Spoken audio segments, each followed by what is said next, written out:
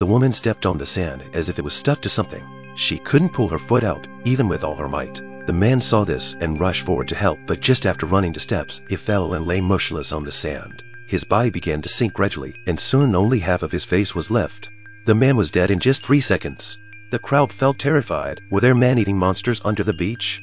The bold Lisa stretched out her delicate little hand and slowly approached the sand. A scary scene happened. A white tentacle was born in the sand. At this time, the drunk Monday woke up, only to see his slender water snake demon enchanting twisting. The crowd saw the situation immediately, let him not move. A few people want to take a cell phone to the police, but the phone are placed in the trunk. In desperation, Monday could only squat on the trash can in a constipated position.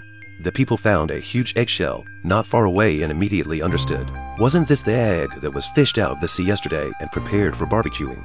It seemed that the monster had crawled out of the eggshell. In order to test the monster's attack range, Lisa took out a ham sausage and threw it onto the sand. As a result, the ham sausage was instantly sucked in by the sand. After throwing more than 20 tons of ham sausages, a safe place was finally found. However, it didn't help because the distance was too far for the crowd to cross.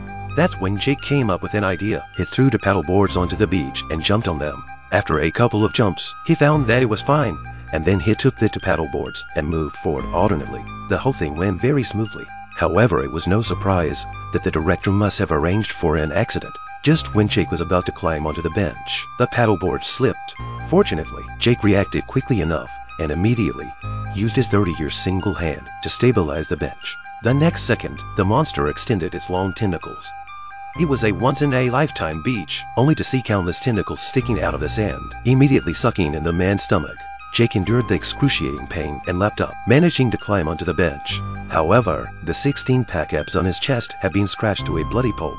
Taking out the food in his bag, he prepared to replenish his nutrients, but the banana accidentally fell down. Jake instinctively picked up the banana on the ground and realized that the monster in the sand had attacked him. Surrounded by a burning fire, it turns out that the monster is afraid of fire. At this point, Jake's wounds begin to show decay, so he lies down on the bench and waits.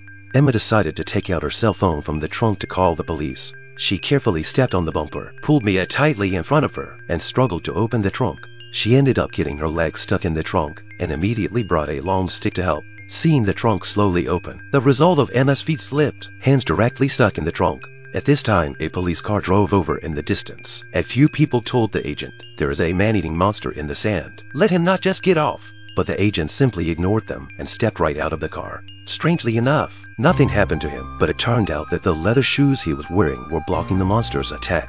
At this time, the agent's skis fell down. He immediately reached out his hand to pick up, but the result of the hand could not pull out. He took out his spray and sprayed it into the sand, and by the time he got it out, his arm had been eaten. Not a moment too soon, the agent also fell to the ground dead. The clueless few were instantly flabbergasted.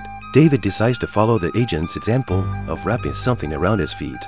He asked Mia to throw him the sunscreen, and in his excitement, he fell right off of it. Countless tentacles engulfed him instantly. This was a mysterious beach. Once the skin touched the sand, it would be devoured, leaving only blood behind. Several women saw this and immediately prepared to escape. Emma, who was walking at the end, slipped and fell straight to the ground. Not even a hair left. Monday on the other side had been crouching in a trash can for hours, blood already rubbing out from the edges of her body. The monster crawled up along with the blood, and the next second, 2 horrible beasts appeared in the trash can, instantly pulling the 800-pound Monday down. Soon Mia managed to run to the car with her feet wrapped in clothes. She pulled the lifeboat out of the car and proceeded to save Lisa and the injured Jake. However, just as Lisa was about to hide in the car, the monster reappeared.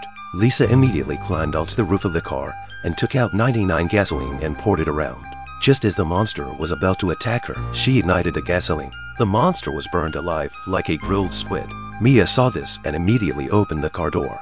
Lisa had just climbed into the car when the monster chased after her. Luckily, Lisa had a protagonist aura, and the two embraced, finally keeping the monster out of the car. The monster bounced around outside the car for a while and soon stopped moving.